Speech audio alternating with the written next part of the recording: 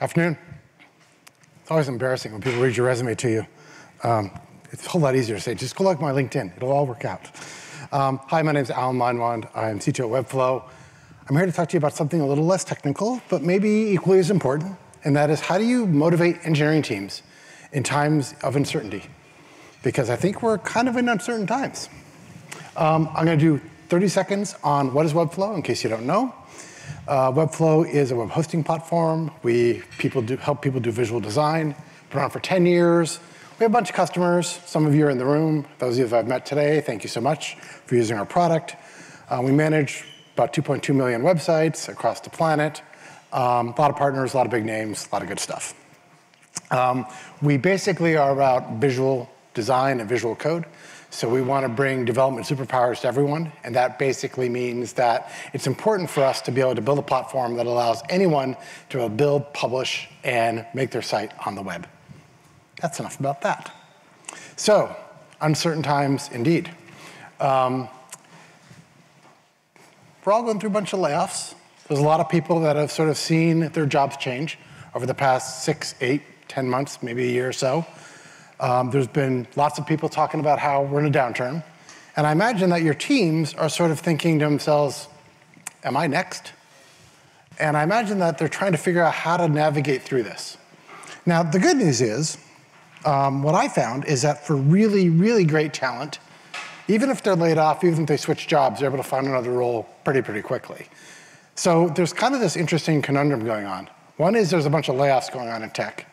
And two, I don't know if all you feel this way, but I feel this way. It's really important to hang on to our best people because we know if they go on the market, they're gone. There's somebody else very quickly. So anybody remember Sequoia's 2008 RIP Good Times memo? If you haven't read that, go read it. It's pretty salient even today.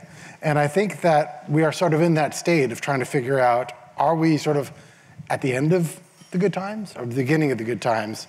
And that adds a lot of uncertainty into engineering teams, a lot of uncertainty into how people think about building engineering teams.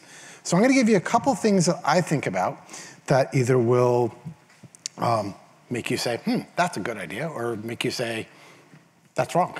So let's see what we do. So how do we fuel motivation with engineering teams? I think it really boils down to three things. And when I think about the best teams that I've built, and I've worked on teams of 5 engineers, 50 engineers, 500 engineers, 5,000 engineers. I've been fortunate enough to lead teams of all those scales and sizes, lots of different orders of magnitude in there.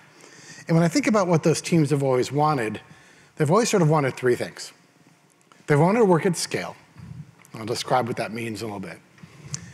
The best folks I know want to ship to prod, like right away. And they want to work in a professional environment that gives them lots of career growth. So let's dive into each of these. I think each of these points, if you can nail it, will make sure that your teams are motivated even in these very uncertain times. So what does work at scale really mean? Well, in certain cases, people want to work on big infrastructure. They want to work on cloud. They want to work on large chipsets. They want to work on really sophisticated infrastructure. Or maybe they want to build really complicated algorithms. Like the scale of the algorithm you're working on is super important, or the scale of the combinatorics you're doing is really important. Or maybe they're trying to have a global impact. I've worked earlier in my career, I worked at Cisco Systems when it was smaller than this room. And at the time, we were building what we called the internet back in the day. And that was like global impact. It was the ability to build something that we thought could like really change the way we did all sorts of things across the planet. And sometimes people really want to solve things and work at scale by working in a very large community. We have a large community at Webflow. We had a large community at Shopify. Zynga Games had a big community of gamers. But I think there's something about working at scale. And I think if you can sell to your teams that coming to this role, staying in this job, being part of this team means you have an impact at scale is vitally important to fueling their motivation. So that's step one. Best people, motivating people, you want to work at scale. Second thing is, I think people want to get code into prod, quick. I am sure, I'm sorry, I'm going to offend somebody here. I am sure that there are teams working for our government and science labs and things like that, to go off into a dark corner for 3, 4, 8, 10 years and build something and walk out and like lights shine and the heavens open and things happen and they ship this thing to production and it's awesome after years and years and years. That's not the teams I've worked with. The teams I've worked with that really are motivated like to get things out to prod quickly. And what that means is thinking about from the day they show up, how quickly do they do their ship their first PR? I've worked on a couple different companies now where like, you're within the first week, you're shipping a PR to production. Sometimes even the first day or the second day. That really motivates people. I can get in here and I can make a change. I'm not intimidated by the mechanics and the machinery and the tooling and everything else that goes in with software development. So we tend to think about what does it take to get in the door, sitting in a laptop, browser, dev environment of some sort, getting into your code repo, doing a checkout, going into build, writing a line of code, even if it's just a simple test, it's a return true, whatever it is, then getting it through CI, through CD, into prod, and seeing it into production. That entire cycle time, optimizing that. One thing that I've done a lot throughout my career is really optimize that cycle time and find out where the long poles in the tent are in the organization. Is it getting the development environment up and running? Do your developers show up and they spend like days or weeks trying to figure out how the hell to configure this environment? That's probably not a great thing. Or do they come in right away, they're in GitHub, they're in the code, they're building a branch, they're immediately pushing it into CI, it goes off to build kite, ships it out to S3 bucket and loaded into prod within minutes. Is that sort of environment that you want to see people in? But I think having that environment from start to prod or from epic to production PR is something that's really, really important to focus on. And focusing on that cycle time and really understanding what that means. What does it mean to get in the build environment? What does it mean to push out something through CI? What does it mean to get it deployed? Am I doing a percentage-based rollout? Do I roll out automatically? All those things are super important because they really fuel the motivation of engineers. I think the best engineers, again, they want to ship to prod. And then the last thing I'd say is that people want to have a professional environment. This is kind of the no assholes rule, but I couldn't put that on a slide, so I had to say it out loud. But it's kind of the don't tolerate, I guess we say belligerent jerks these days, whatever you want to use. But what I'm really trying to say is what I think the best people want is they don't want to tolerate bad behavior. They don't want to carry the load for their entire team. They want to have opportunities to grow. They want to be mentored. They want to be part of an environment where there is a staff engineer, a principal engineer, or someone up the chain from them that they can learn from, that they can understand the environment and be more impactful. They're looking for career advancements. So I think if you think about building a team, fueling that motivation on three levels. Introduce the team and say you're going to be able to work at scale. Think about you're going to have an impact and be able to ship to prod. And honestly, you're just going to work with professional people who aren't going to treat you badly and aren't going to be in a hostile sort of environment of some sort. And you can live up to those cultural values and bring that to the forefront and make that something that people want to live for and live by and drive into their environment. Then I think you can really fuel the best engineers, even in an environment where their best friends are being laid off and they're hearing all these bad news and they're reading TechCrunch and they go to Reddit and it's all dark and all sorts of things. So we have to think about those environments and how we actually do that. Now, with all that, of course, we got to do more with less. I even heard that this afternoon. Got to do more with less. Got to do more with less. Well, that doesn't mean just type faster. Sometimes people think that okay, I just got to go faster. Just got to type faster. That doesn't work, and probably that equals more bugs into PRs and codes into prod than we'd like. So there's this sort of mantra I've taken throughout my career. I learned earlier in my career back at ServiceNow about how you actually do more with less. And this is a very funny set of 3 things I'm going to show you. It's even more funny doing it in front of a set of engineering leaders, and I'll explain why.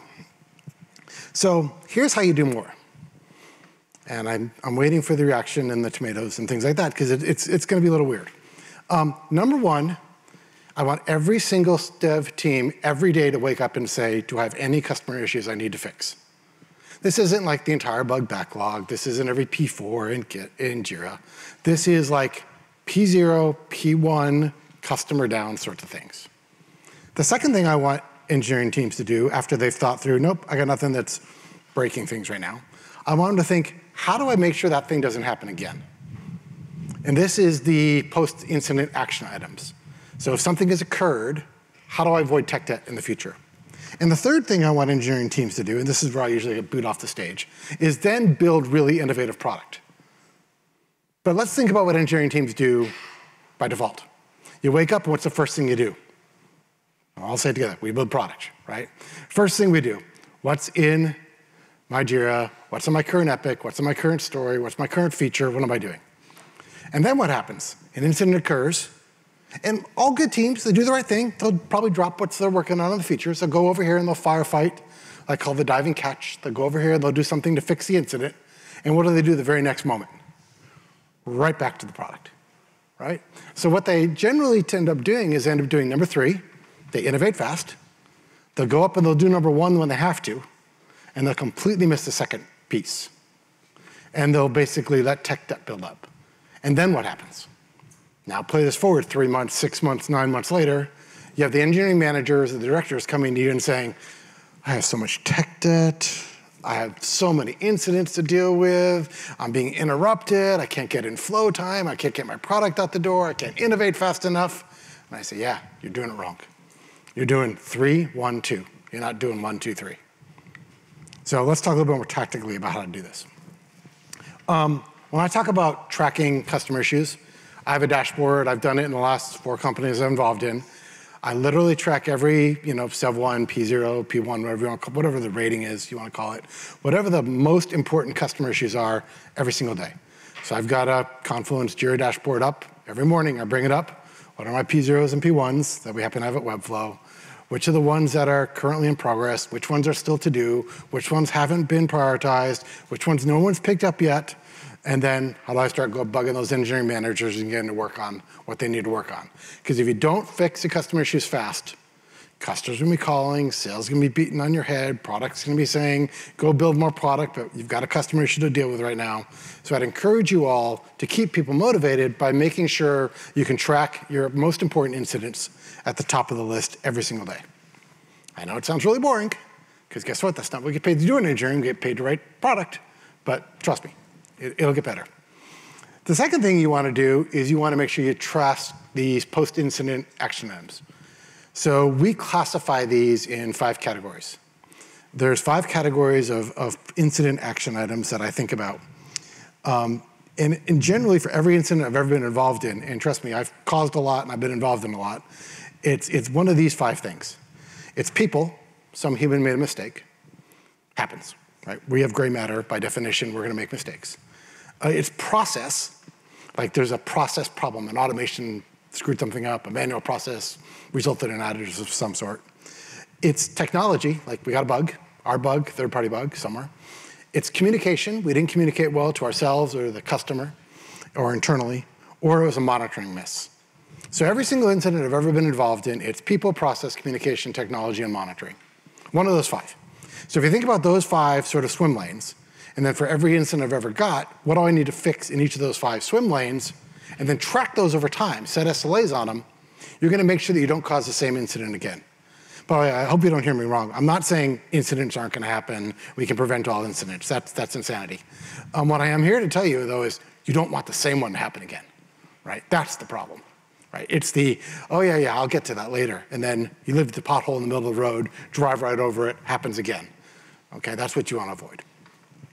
And then the last thing you want to do is track deliverables and build amazing products. So I happen to be, like probably a lot of you are, so like an OKR, space metrics, door metrics sort of person. So thinking through how to actually track those deliverables and keep those driving forward. So how do you do more? You fix customer issues fast, track them every single day. And on a good day, there's none. And guess what? You take about 5 seconds, you go, yep, none there, next. That's the end of it.